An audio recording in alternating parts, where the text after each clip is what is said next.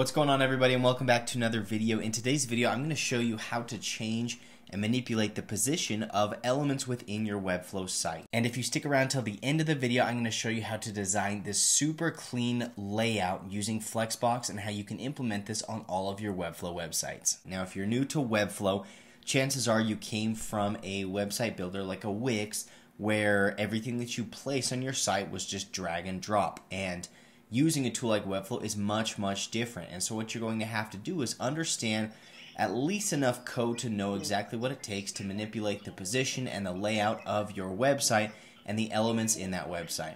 Now, in other videos, we've talked about the box model. Now, what the box model is something that all website coders understand and know and build their sites around, which is this idea that everything is a box. And if you break down a site, it's all going to come down to a box within a box within a box, and so on. And so what that means is, traditionally, or at its most simple form, websites are basically the same as Word documents that read top to bottom. And what we do is we insert boxes to be able to adjust things both vertically and horizontally to make it look a lot more custom and have more control over the layout of the site, rather than having it look as plain and bland as a Word document. And we do this with something called Flexbox. Now, in this first example, I want to show you what I mean by the box model by showing you that, first off, this blue background is a box. This is a section which everything else is found within. Now, within this box, I have different elements like this heading, and I also have more boxes like this div block. Within that div block, I have even more boxes, which are these div block 3s or these small teal boxes. Now, the way that this works is Flexbox allows you to set things either horizontally or vertically. Now, you're going to find this over here on the side in your layouts panel, and it's going to be the second button over, which says Flex. Now, once you select Flex, the box is going to give the ability to either set the elements within that box horizontally or vertically. And you can see as I click these two different buttons how it's going to adjust the boxes within that. Now, as I toggle this horizontal and vertical, you're going to see that it gives me different options for alignment and also to justify these elements. So, for example, if I've got it set to horizontal and I want to align to the top or the bottom, you can see how that affects the elements or the boxes within the main box. Same with justify, you can go left, right, center. You can also split the elements to the edges, or you can split them evenly within the box. Now, by doing this, you can get them to look exactly how you want. So the next question you're probably asking is, well, Peyton, what if I want two boxes in the top left and one box in the bottom right? Within this single box, I don't have the ability to get that custom with it. And so in my next example, I'm going to show you how I utilize more boxes to split up the elements within the site even more, so that I have the ability to place them the way I want. And so you can see again, we've got our main box here, and I can set this to my alignment, my desired alignment, and also my desired justification. And you can see how this changes as I click these. And then what I can do is I can change these inner boxes, again with Flex, to be either horizontal or vertical, and then I can set them either justify center, right, top or bottom, and by doing this I can adjust within this box, and then by doing the same with the second box, I can set it either vertical or horizontal, and then again I can justify left, right, or center. Now, by doing this, you can see how I'm starting to utilize more and more boxes to break up the elements and adjust them to the exact way that I want them to appear on the website.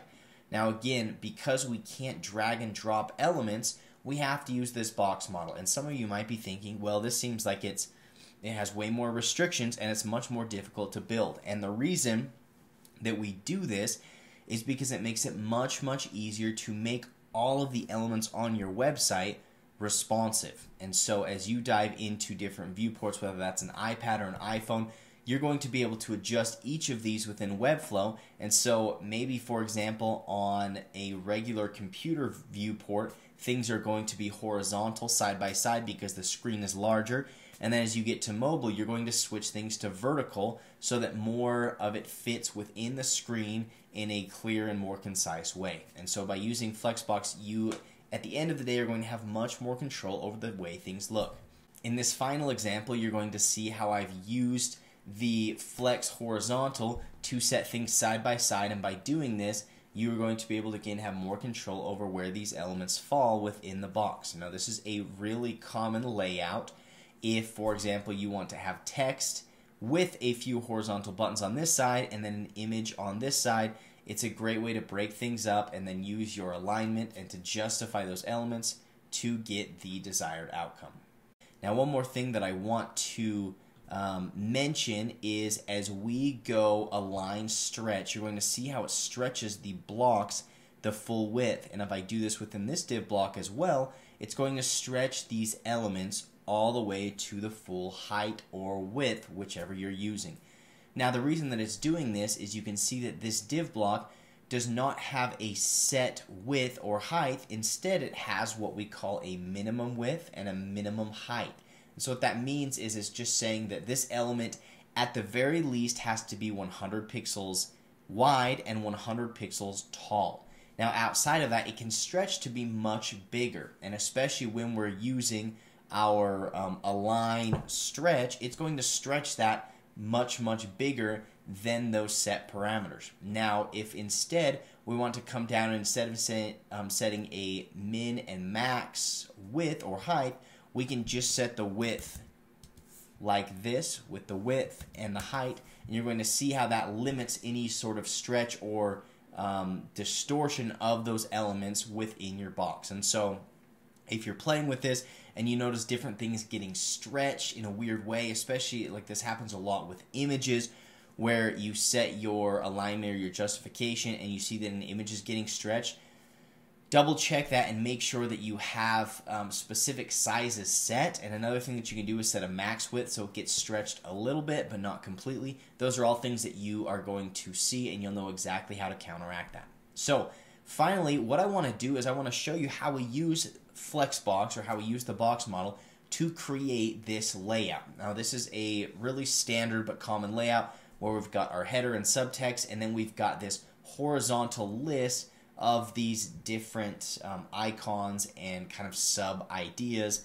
And then right here at the bottom, we've got on the right side a get a demo button, and you can see how these elements are all aligned differently, okay? And so as I scroll down, what I've done is I've outlined the different boxes that were used in this layout to show you just how many boxes are needed in order to get this very basic but custom visual layout, okay?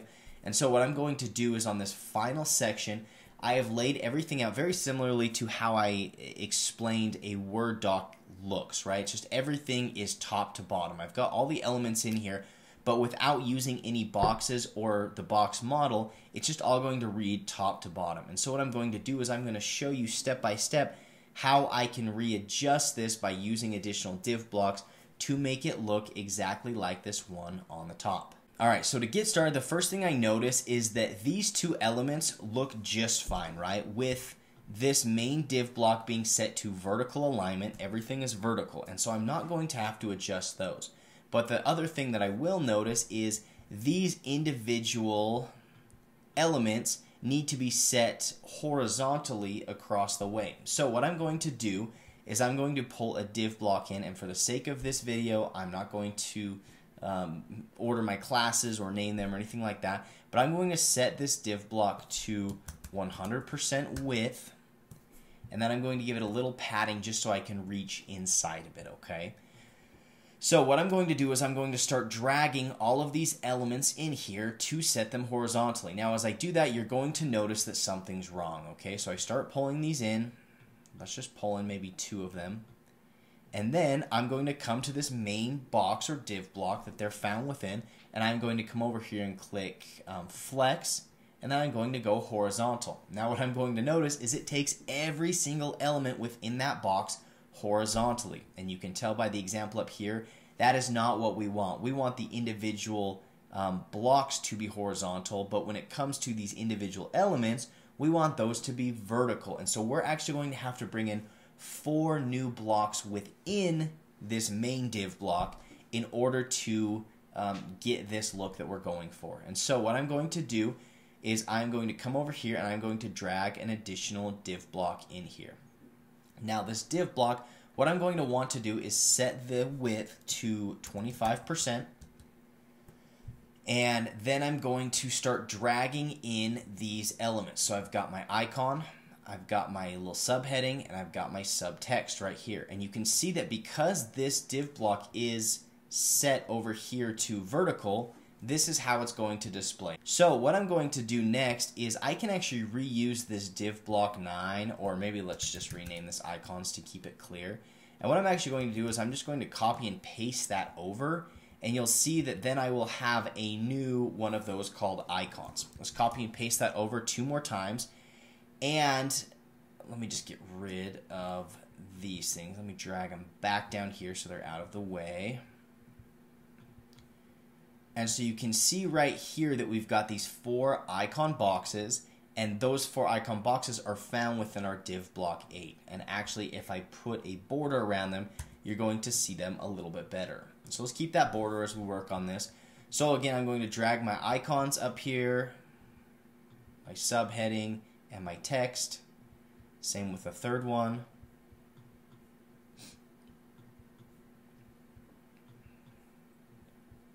And the fourth, and we are done. Okay, so a couple final touches. What we're going to want to do is maybe give a little bit of padding within these, just to make sure that they're not touching one another. And just like that, as I remove the border, you can see that we've got our desired look, right? So we've got these 2 vertical elements, and then we've got our third vertical element, which is the div block. But then within this, we set these 4 blocks to horizontal, and within these horizontal blocks, we again set things to vertical. And so it's kind of a weird thing that your brain's going to have to go through, is think, okay, are these items within this box horizontal or vertical? And if it switches back and forth, you're going to have to add additional boxes, okay? And so again, as I scroll up here, you can see all of the different boxes that I had to use to acquire this look. And actually the last thing that we're going to have to do is this get a demo button. And this is going to be a really good example. And what we are going to do is I'm going to get rid of this line, and you'll see that this is the last div block 7 here. And what I did is I set the direction to horizontal, stretch, and then justify right. If I wanted to justify left, I would just have to toggle this. So just like that, by using the box model, we've been able to organize this layout and get it to look exactly how we want it to. Now, again, as you dive into your different viewports, for example, your mobile, I might just want to come in here and grab this main div block and set this to vertical. And then what I could do is set these icon div blocks to 100%, so they stretch the width. And just like that, I've got the vertical icons for a mobile phone. And so once you get this properly on your first viewport, it's going to be really easy to go in and toggle either horizontal or vertical. And the nice part about doing that is when I come back to my desktop, it hasn't messed up the way that I was using Flex to begin with. And so Flexbox is a really, really powerful layout. It's a concept that if you can master, you're going to be able to design a site super, super quickly, and you're going to be able to achieve any look that you want. And so what I would suggest you do is dive right into Webflow and start tinkering around with your display Flexbox, because by doing this, you're going to get a really, really quick feel of what it takes to manipulate these items, get them in their proper positions, and you're going to be able to hone in your design skills, and before you know it, you're going to be able to recreate or bust out any website, any design that you can possibly imagine. So if you have additional questions on building websites in Webflow, I have a 45-minute tutorial on here that is super comprehensive. It shows you everything that you could possibly need to know to get started in Webflow. The reason that I made this video is it's much more simple and to the point, more so than any other video on YouTube or even within Webflow University. And so you can find that up above. Click here to watch that video. Thanks so much for watching, and we will catch you next Wednesday on our next Webflow Wednesday.